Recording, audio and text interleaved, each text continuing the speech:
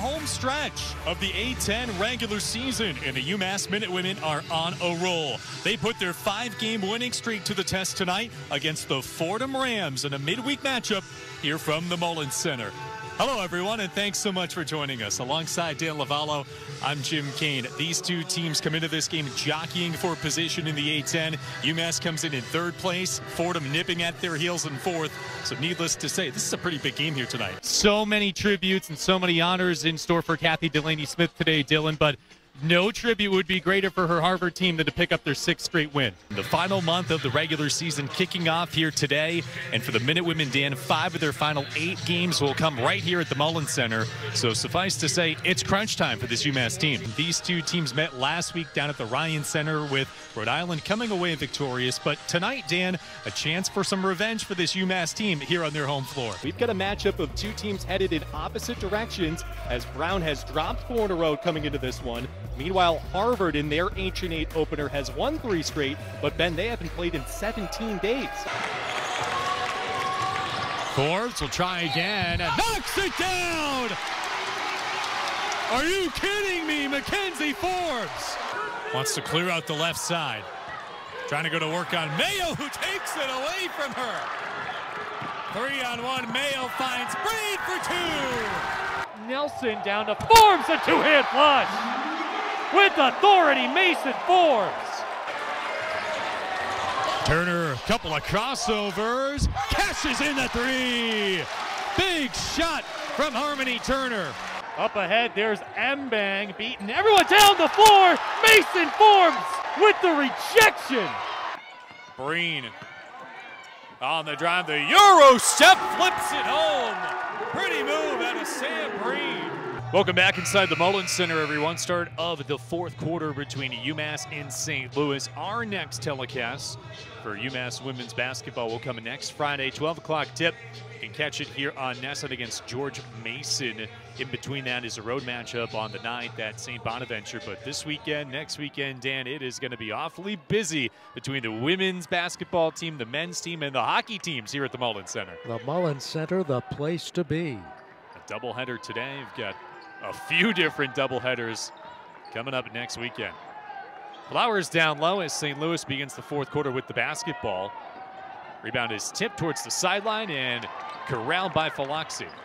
You see Faloxi and Mayo in the backcourt. They have played every minute of the game today, and Sydney Taylor has played all but 1 minute. We'll see how they respond here in this 4th period. That's a lot of playing time. Breen at the free throw line, can't get the bounce. Story Verde does indeed go back to Breen to start the 4th quarter as McKenna White with a nifty finish. Big contribution off the bench that time by White. Taylor, Mayo, Faloxi, Breen, and White, the 5 for the Minutewomen. McNeil into the paint, nice move. Left-handed again, excellent player. It's McNeil out there along with Harbison, Martinez, Flowers, and Warren.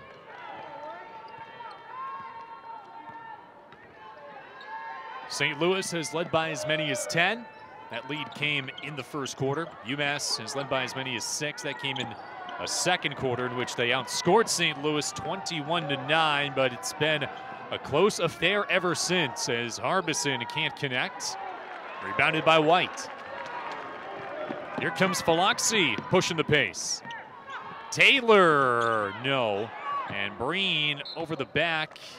That was tipped down by McNeil. You know, you saw Breen make that move, almost afraid she was going to pick up her 4th foul that time, but they didn't call it, and that's big for UMass.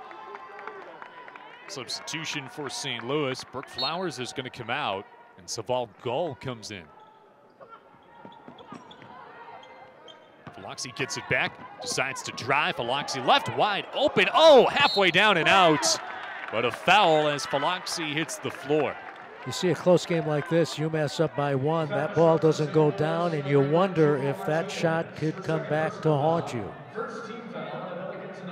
Faloxi goes down hard, back up on her feet as the foul went on Gull. So a couple of free throws for Destiny Faloxi. They actually gave the foul to Julia Martinez. That'll be her 2nd. As Faloxi gets the friendly roll on the 1st. What an effort here this afternoon for Destiny Falaxi. 6 assists, 3 rebounds, 2 steals, a block, a few different charges. She's got 12 points and splits the free throws. Tori Verdi thought that Gull may have stepped out of bounds. He is beside himself. I wonder how many coffees Tori Verdi drinks during the course of the day. This guy's got a lot of energy. Harbison long on that 3 ball. Destiny Falaxi tried to draw an offensive foul that time, didn't get the call, but UMass comes away with the possession. Breen. Now Mayo. Both teams just won for their last 6. Been in this stalemate here over the last few minutes where it's been a 1-possession game. Foul down low is going to go on Martinez, and that's going to be her 3rd. Yeah, she's only been in a couple of minutes and has picked up 2 quick fouls during this sequence to, as you say, give her 3.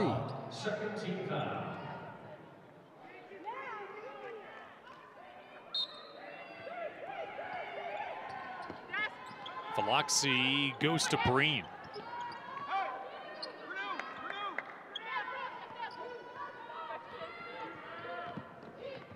Taylor. And the low block, Breen double team, spins away from it and kisses it off the glass. Well, I don't know if she got away with a step that time, but nobody's going to argue if you're UMass as she finally comes through with only her 3rd basket of the game. That's her first field goal since the first half. 6 points, 8 boards, 7 assists. Gull can't get the hook to go. And Taylor with her 8th rebound.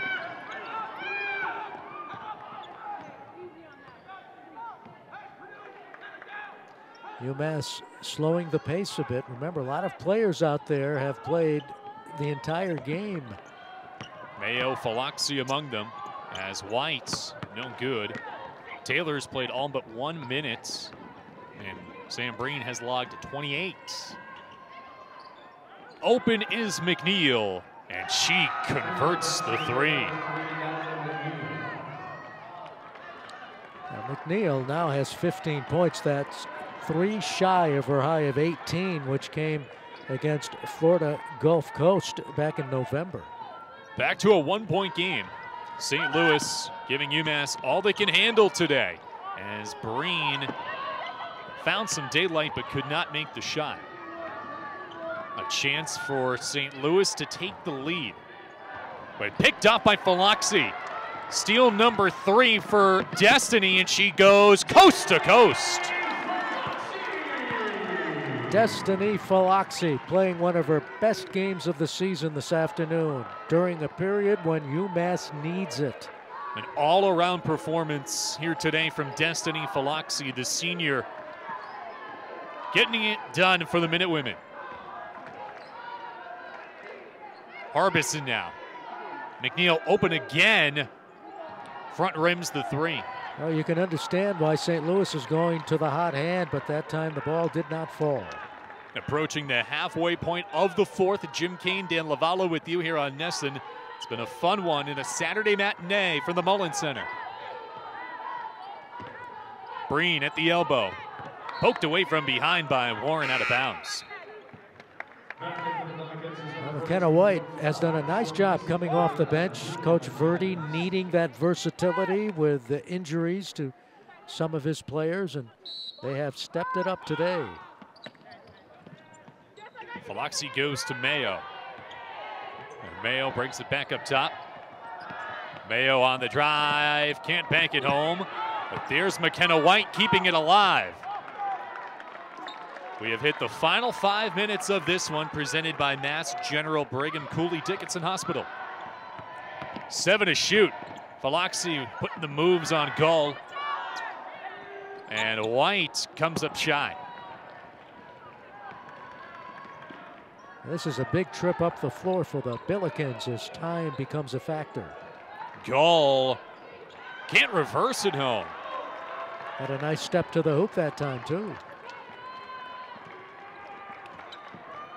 St. Louis is just 2 for 9 shooting in this 4th quarter. They've only scored 5 points. UMass hasn't fared much better. They've only scored 7. They're 3 of 11. It's been a grinded out, defensive-minded 4th quarter. Taylor tried to change that, could not. And here's Harbison. Huge rebound by Harbison. Warren tries to go past Breen and tried to go back to Gull, but Gull was cutting towards the rim. A turnover for St. Louis leads to a timeout.